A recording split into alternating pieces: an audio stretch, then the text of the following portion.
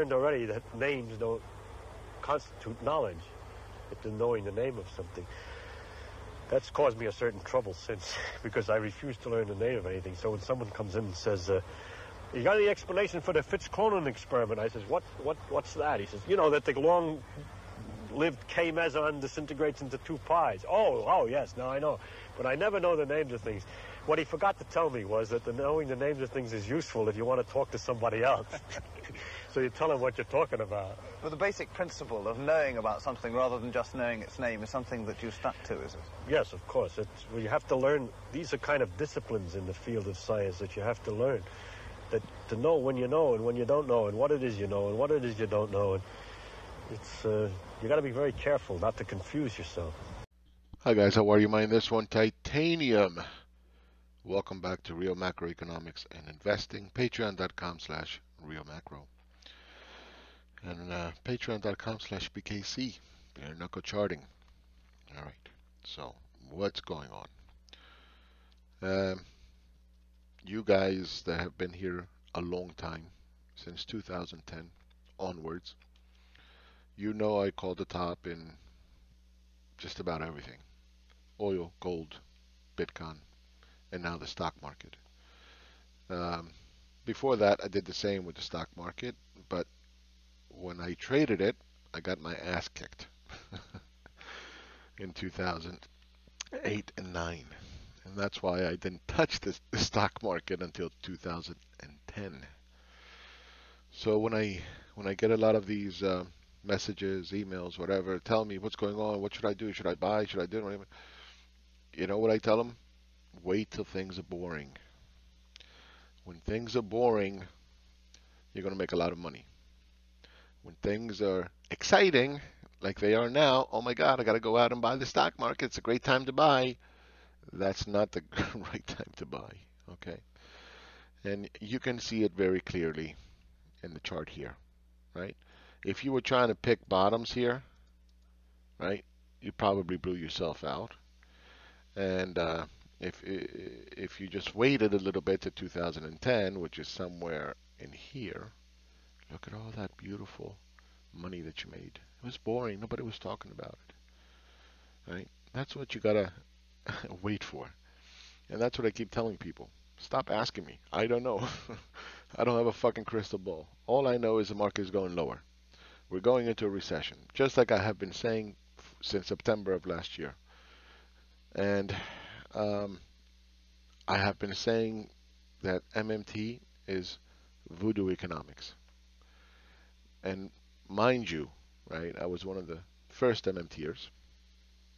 I was one of the ones that first posted on YouTube MMT videos. And it had its valid points, and it still has its valid points, just like Peter Schiff had his valid point. Right? Just like every school of thought has valid points. I don't think there's anything out there that cannot take truth and fiction, mash them together, and pretend it's a economic theory. And that's what's been going on now for years. And especially in recent times, where everybody's focused around money, money, money. Everything is around money. Forget about people. Who gives a shit about people in production? No, forget about it. It's money. Buy gold, it's real money. Buy silver, it's real money. It's God's money. Print, print, print. The government is the price setter. The government is the monopolist. Government that equals private sector assets. Right? All that bullshit. Right? Everything is revolved around money. So, again, I was one of the first MMTers.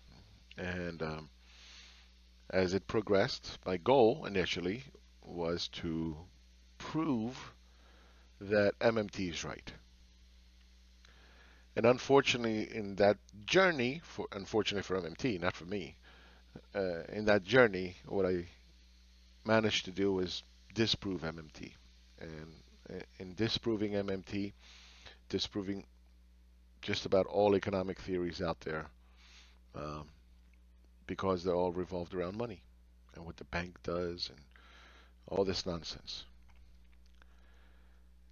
Today, you are all witnessing what I have been saying for years now. Okay? You can't just print money. You can't. Government's printing money does not equate to value. Okay? And saying silly things like job guarantee and free healthcare and free college and free this and free that, and the government is going to create free homes and whatever, all that free stuff, socialist stuff. It doesn't work. It's fantasies. In an MMT world, we would do this. In an MMT world, it would be like this. In an MMT world, you're still living in fantasy. Okay. You're seeing it now. Let them print whatever they want. Let them cut rates to whatever they want. It won't make a damn bit of difference. Because in the real world, okay, not in an incubator with certain parameters all set up and this is the way it works inside the incubator, okay, in the real world, it all revolves around people. And if you're lucky enough to see my videos, which are kind of funny if you look at them because like little stickmen and little dumb little drawings. But if you understood them, if you saw them and you understood them, you would know that people are in the center of the economic universe, not money. And all the economic theory, post-Keynesian, I don't care what theories out there exist, they're bullshit. They don't work. And you will see it now. You're seeing it right now. Who cares that they printed $1.5 trillion? Zero fucks given. Who cares that they're going to repo $500 million a day? Doesn't mean anything. Who cares they're going to run aggressive QE? Doesn't mean shit. Right? These are all fantasies. Fantasies. Because this is not a financial crisis. Okay. And in real economics, it's the real world. It's real people. It's real production. What the world is engaged in right now is hyperinflation. The only thing that's saving them is that everybody's doing it. That's it. That's the only thing that's saving them. But it will not create more economic growth. In my Twitter feed, I kept posting, it's going to be air travel. That's going to be affected first. Retail is going to be affected second. Earnings per share is going to be affected third. Okay? We're just barely getting to the retail and earnings per share. It hasn't even hit. The data has not come out yet. And if you're waiting for that data to tell you that, oh, we're going into recession, right?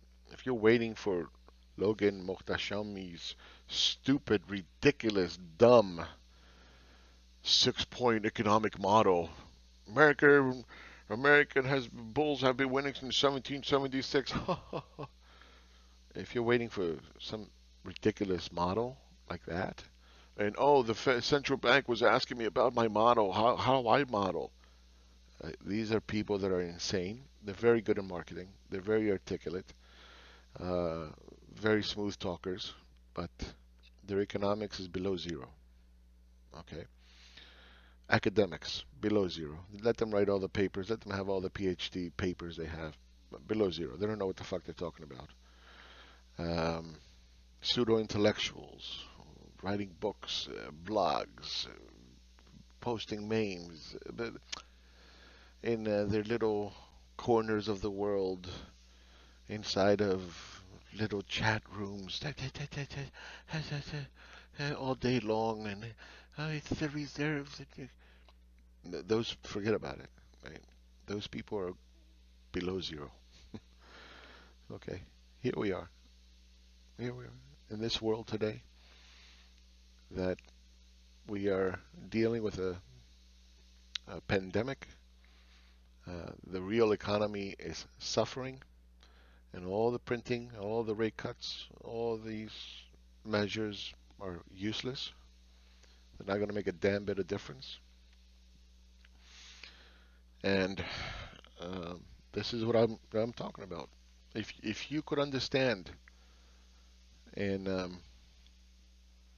that people are in the center of the economic universe, and you just did what I did, third grade math, nothing special. In January, there was 300 cases when I started tracking uh, Corona. Then it went to 500 and 800, and kept going on from there. And I kept posting it. I'm like, what the fuck? This is not good.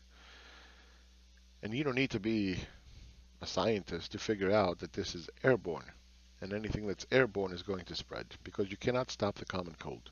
If you can't stop the common cold, you're certainly not going to stop um, coronavirus. And especially when people are dying, that's going to have a massive economic impact. And we're witnessing that impact. And you have the COVID-19 Flat Earth Society. Oh, it's just the flu. The flu kills more people. Buy the dip, buy the dip, buy the dip. Oh, you want to be nibbling on the way down in non-risky assets. I don't know what the fuck that means. But it sounds great. They put people like this on CNBC. This guy, Paul Gambles. What a fucking joke that guy is, right? Oh, arm waving since 2011, I think, or 12 or 13, whatever. Everything is expensive. Oh, the economy is going to crash. Oh. And then right at the top, he goes on CNBC and says, "Yeah, you want to be buying, you want to be nibbling on the way down with non-risky assets." The fuck does that mean, right? So you see, the bears turned bullish in the end, and they turned into monkeys because that's what they are. They're monkeys. They're not economists. They don't know what the hell they're talking about. They're not investors. They don't understand. So I told you so. I told you so. I told you so.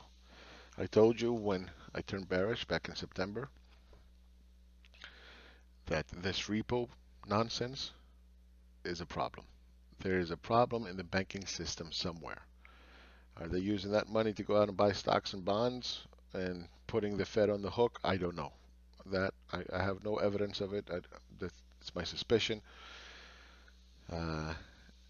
People were coming out with articles and writing articulate words that, well, it's not like that. It's the amount of reserves that the central bank has set and all this nonsense. It's not really QE because they're buying short-term debt and not the long-term, so it's not technically QE in that fashion. And they came up with all this nonsense to say to people and, again, appear pseudo-intellectual with their correct spelling. The reality it was that the economy started to falter back in December 2018.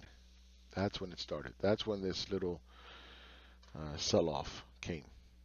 And then they pumped it up with tweets and all this nonsense and liquidity. And I had posted this, you know how long ago? 3 years ago. That euphoria was going to come one day. So then euphoria came. And then February came along, and I kept looking at the pandemic spread. And I asked my Wall Street friends, what's going on? Because honestly, I was brought to my limits. I'm like, this market is supposed to be crashing, and it's going up. What the fuck is going on?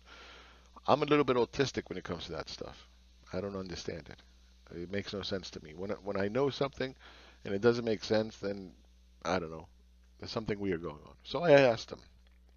I said, what value are you buying up here? What is it that you're rushing to buy? Corporate profits are not rising. They've been flat. So what are you buying? Well, you don't understand, I'm buying because the other guy's buying. And he's buying because I'm buying. Well, the death rates are not bad. It's just a little, like H1N1. It's nothing. Just, everything is fine. Everything is dandy. We didn't even test in the U.S. for 2.5 months. Imagine 450 tests in 2.5 months. Right? Like, la, la, la, la, la. I was like, wow. And then I think it was, I don't know, a couple days later, boom. The first tremor came. Then the weekend came, and the following week, boom, first earthquake.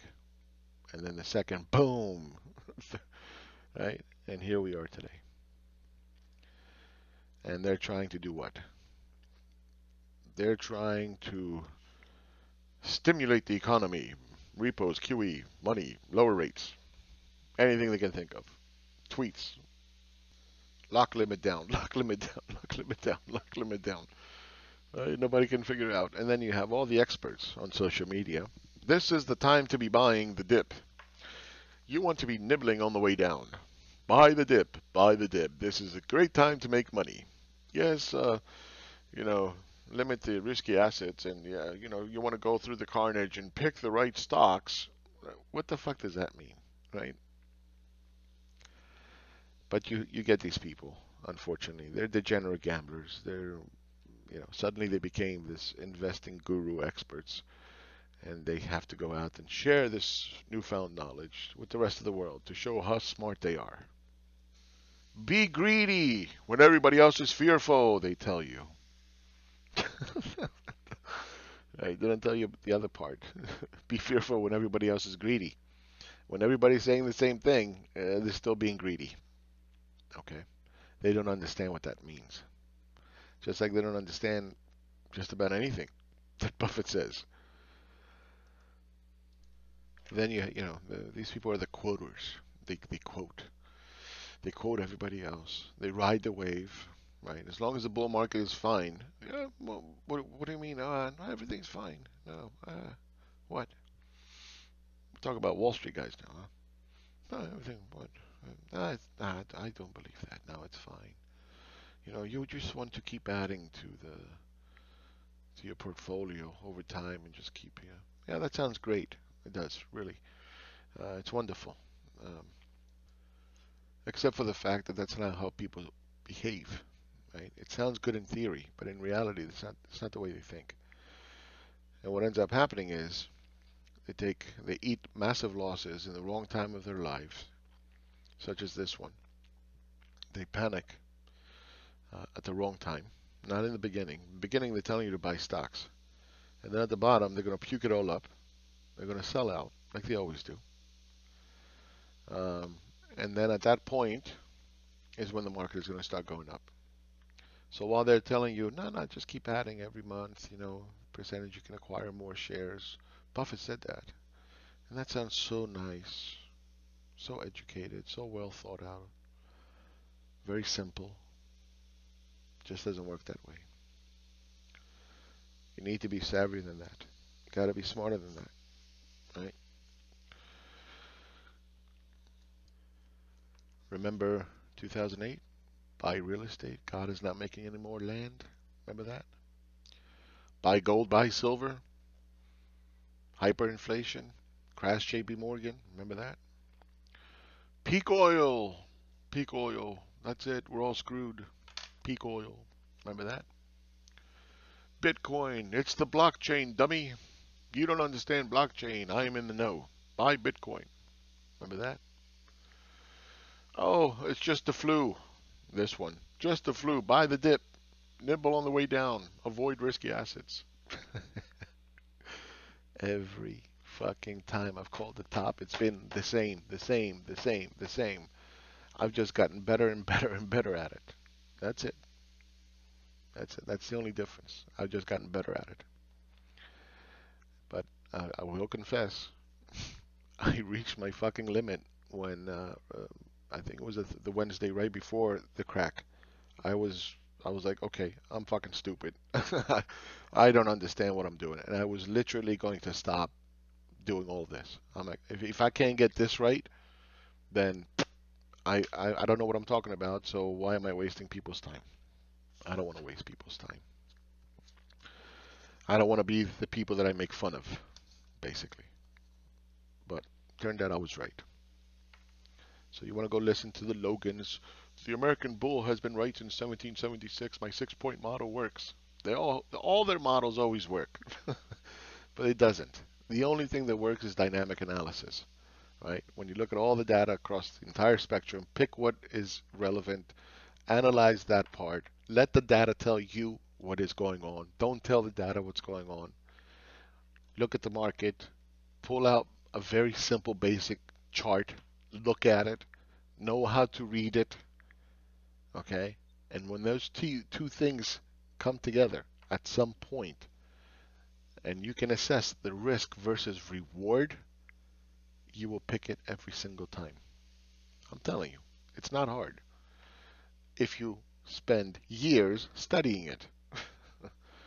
You can't just one day wake up and, oh, okay, let me read this book and then I'm going to be able to do it. No, it doesn't work like that. It takes years. It takes effort. It takes practice. It takes time to prove it to yourself, above all. Forget about going on social media and being the jock and that you know everything. No, that comes at the end. To get to that point, you got to go through all the idiots, all the bad calls that you're going to make, right? And then when you made all the wrong choices, all the wrong bad calls, and you've embarrassed yourself to yourself, which is the worst thing ever, then and only then are you going to be able to do good analysis and be able to pick the right risk rewards and ask the very simple question. What value are you buying up here that you're rushing out to purchase? And then you will hear the dumb people say dumb things. And then you will know. So I'll leave you with this. Economics is not based on money. It's based on human in the center of the economic universe. Producing, consuming, risk-taking. Okay, that's what it's based on. Investing. Investing is about knowledge, not guessing.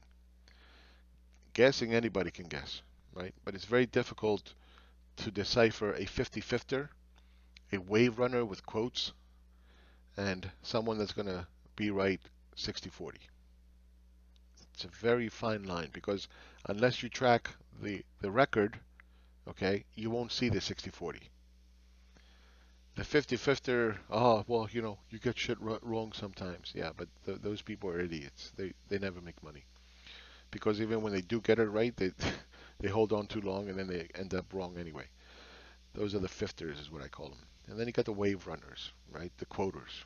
They just quote everybody else. They ride the wave. They appear smart and nonchalant and they're, oh, yeah. They're articulate. Oh, yeah, I don't care. Yeah, it's fine. It's like this. Right? And they'll quote stupid Buffett lines, and they don't know what it means. And that's the way it is. So look for the 60-40 guy.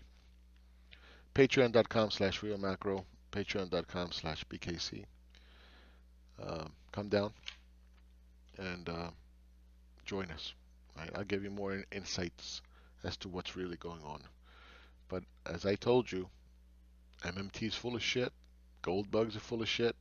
Every other economic theory out there is full of shit because they live in this fantasy world that all that matters are banks, central banks, governments, printing and money, and that's it. And they think if they can dissect that to fucking stupidity, right, to a gnat's dick, that, oh, we're economists now. Idiots. You're not economists. You don't have a clue. Take care, guys. Bye-bye. Before this battle's over, the world will know that few stood against many. 你好。